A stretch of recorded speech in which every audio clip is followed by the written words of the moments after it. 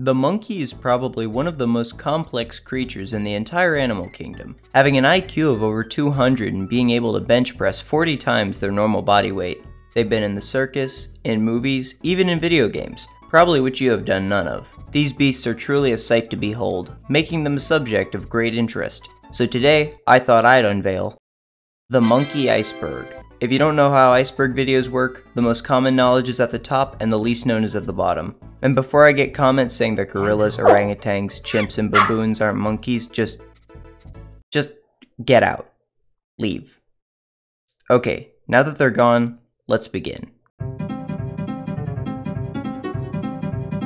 The infinite monkey theorem is a common idea that theorizes if a monkey was put in front of a typewriter and had an infinite amount of time, it would eventually hit the keys in order to form comprehensible texts, such as the complete works of William Shakespeare. In 2002, an experiment was done at Plymouth University in the UK to see if this would work. The only thing that happened was the monkeys hit the typewriter with a rock and typed the letter S for 5 pages. But they weren't given an infinite amount of time, so the true results are unknown for now.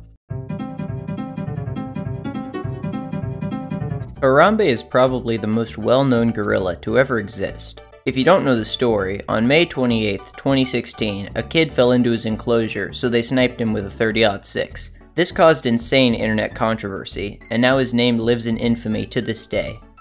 Rest in peace.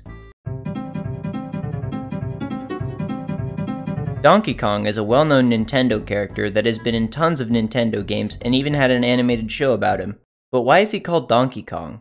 Shigeru Miyamoto chose the word donkey to convey stubborn in English, so technically, DK's canonical name is Stubborn Ape. If you haven't seen the Planet of the Apes franchise, it's about a monkey named Caesar who is 4 times smarter than the average California resident. Then a bunch of stuff happens, monkeys fight, gorilla destroys a helicopter, gorilla dies, we all cry, monkey talks, and that's it. Up first in deeper waters, we have the proboscis monkey, who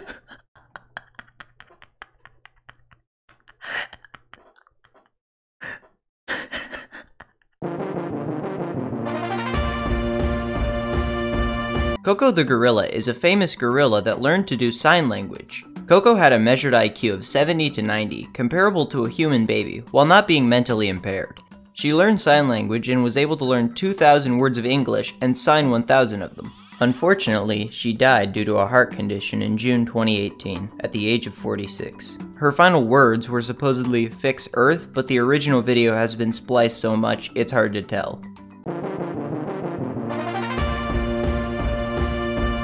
Fun fact, did you know monkeys gave us HIV? Sometime during the 1920s, a monkey was killed and eaten by a hunter, and unbeknownst to the hunter, the primate carried SIV, or simian immunodeficiency virus, which then proceeded to jump species and started a chain reaction that would spread over to 75 million people and end up killing 1 million.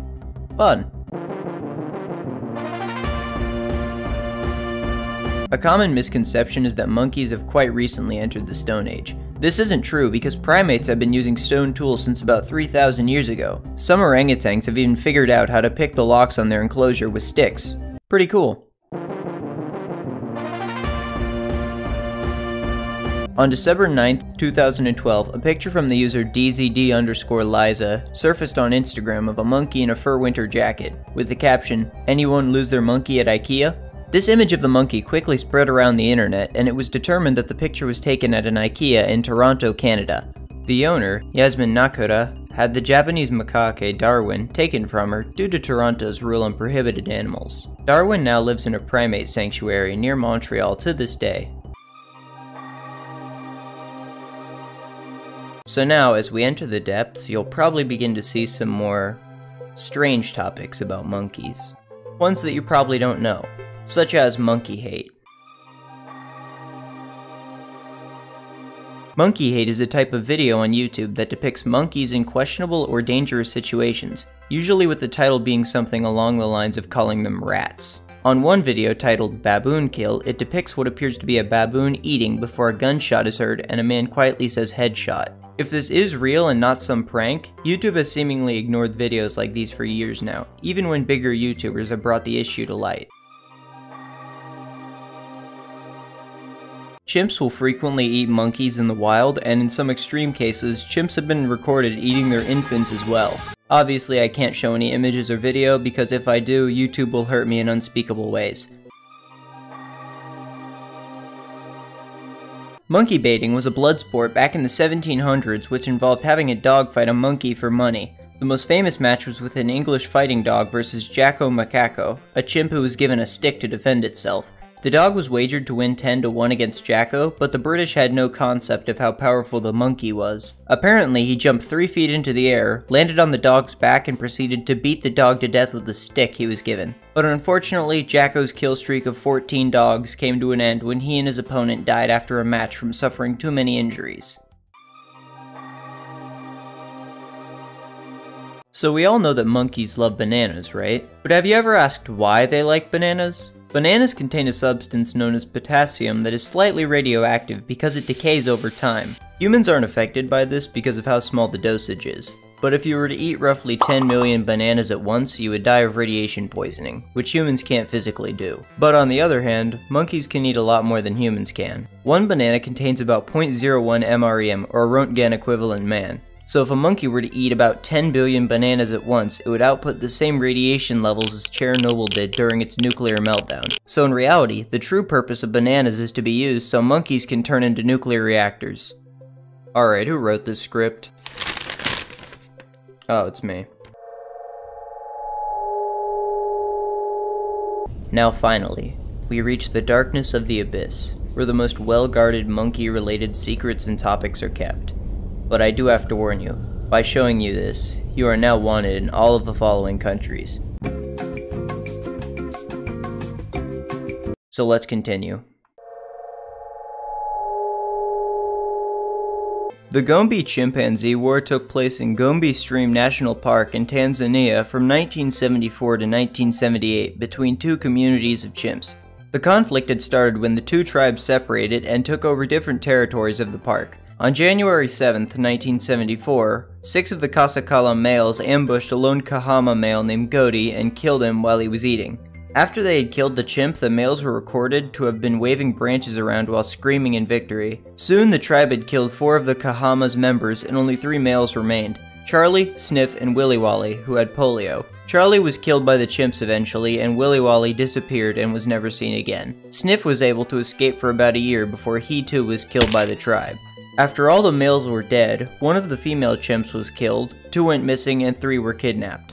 Overall, the Kahama had been wiped out and had suffered a loss of 10 chimps in total. Eventually, the tensions between the Kamakala and other tribes had died down, and things went back to normal. The apparent cause of the conflict was a power dispute between 3 males and lack of suitable females. But who knows how many other times this has happened in the wild where it hasn't been documented. On the surface level, primates seem like these silly animals that simply eat, fight, and run around. They seem to live simple lives and do things that aren't very complex. But believe it or not, monkeys are smarter than humans. In some ways. I mean, monkeys don't have to work 9-to-5 jobs, they don't have political parties, and they don't pay taxes. I could be wrong since they have no access to modern medicine, most die before the age of 40, and they're constantly at risk of being killed by predators. But hey, at least they don't know what Twitter is. So finally we come to the idea of how humans are going backwards in evolution and how we're going to return to monkey someday. But I have a different idea. What if we aren't going backwards, but instead we're going in a circle? A circle that would allow us to go back to a simpler time, so that maybe one day we can finally return to monkey.